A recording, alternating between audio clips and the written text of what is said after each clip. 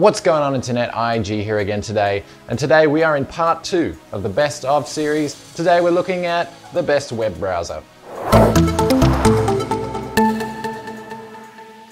So like I mentioned before at the start of the last video, this series is all about finding the best applications for your new Linux desktop and comparing them to some of the other ones that are also really good. It's tough decisions to make, so these are based on entirely my own opinions and my own experiences. Yours are going to vary. This is what I've found after running a Linux desktop as a primary for the last, oh goodness, 4 or 5 years or so. So the best web browser, let's get down to it.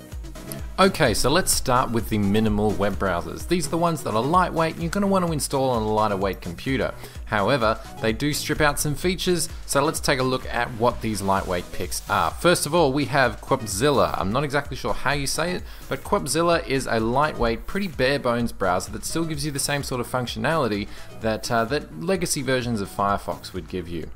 You do have the option to use some extensions here. They're not amazing in terms of functionality and the range of extensions that are available, but you basically get a pretty Firefox-ish sort of layout. You get a web browser that is based off WebKit, and AdBlock Plus is integrated from default, which is nice to see. It is also very respectful of the overall theming of your desktop, so if you are a GTK based desktop, it will look pretty much at home, and the same can be said for any Qt based desktop you might be running as well.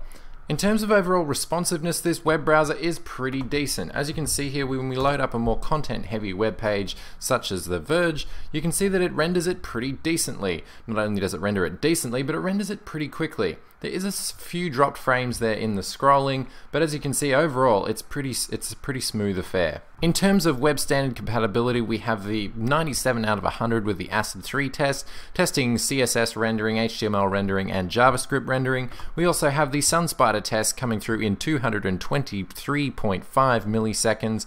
We have 336 out of a possible 555 for HTML5.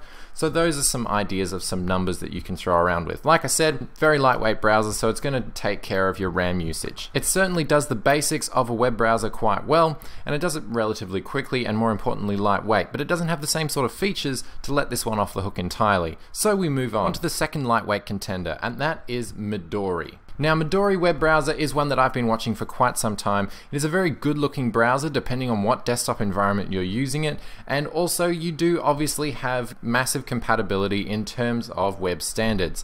It does pass 356 out of a possible 555 from HTML5, does get 100 out of 100 from ACID 3, and also it does do a little bit better there in the SunSpider benchmark with 205.9 milliseconds for the benchmarking results. Now, you can get this particular web browser on nearly any distribution you choose. It does look better on some than others, but I suppose the thing that I like most about this distribution is just how quick it is and how cleanly it renders things no matter which desktop you're on. When it comes to font smoothing, when it comes to everything being where it's supposed to be, Midori brings it time after time. It is a little bit sloppier in performance than the Quadzilla browser, but in terms of a lightweight web browser that both looks nice and performs well and is more standards compliant, then Midori is definitely going to be the one to choose. Moving on to the heavyweights, we have Vivaldi. Now, I did a video on Vivaldi itself, as it is the new incarnation of what Opera web browser is. I was going to look at Opera web browser, but to be honest, Vivaldi kind of picks up where Opera left off. In terms of web standard compatibility, we are looking at a pretty decent web browser here. You've got 100 out of 100 for ACID 3, and you have 516 out of a possible 555 points.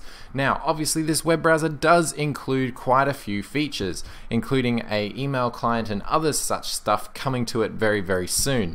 But I wouldn't give this one the thumbs up yet, just because it's early in development, so I can't quite crown it the winner, although I'd really like to from a look and feel point of view and from a compatibility and web standards point of view.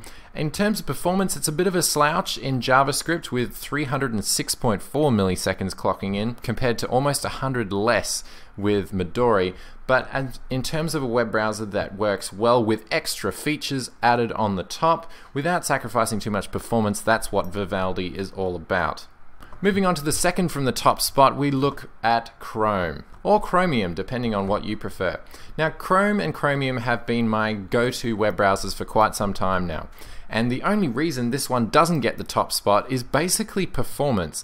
Chrome nowadays is quite a big web browser, and at the moment, for the version number relevance, we are sitting at version 41, and I am using the actual Google Chrome web browser for these tests. You can obviously compare it with Chromium as well. Usually Chromium, at least in the stable build, is a little bit behind what Google Chrome, the proprietary browser, is doing, but they're very similar in their code base. In terms of the ACID 3 test, it only passed 98 out of 100, which is not a great score for especially such a widespread web browser. And also the Sunspider JavaScript benchmark results were a little bit slouchy, with 245.1 milliseconds there. In terms of HTML5 compatibility, you've got plenty there. It probably passes it probably gives one of the higher scores for HTML5 compatibility. Up there with Vivaldi and the rest of them. But performance-wise, I tend to say that Chrome and Chromium are a little bit of a memory hog nowadays. There is a lot of processes that run in the background, and while this is a good thing from killing processes, I think Chrome could do with trimming some fat and getting some performance back. That leaves us with our number one spot, going to Firefox. Nowadays we're up to version 37 of Firefox, and while I do bemoan the version numbers of Firefox since Firefox 4, the performance is definitely taken a leap and bound ahead of what Firefox used to be. It's very customizable, gives you all the features you could possibly want, remains open source, respectful to the standards of the interwebs in terms of privacy, and also doesn't do too badly in benchmarks either. 227.8 milliseconds in the Sunspider JavaScript benchmark. We get 448 out of a possible 555 from HTML5, and we get 100 out of 100 from the ACID 3 test. So in terms of finding the perfect balance between expandability, extensions, performance, and web compatibility, Firefox at version 37 as the time of the recording of this video takes the cake. And that's definitely the web browser that I recommend for everyone to go and install on their new Linux distribution. Funnily enough, most of the time it does come as default, and I guess there's a reason for that.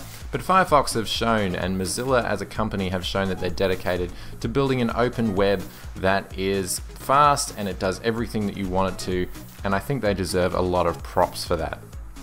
So what did you think of the best web browser? Do you agree? Let me know in the comments down below. And as always, if I have left out one that you thought was definitely worth a mention, then definitely let me know in the comments below.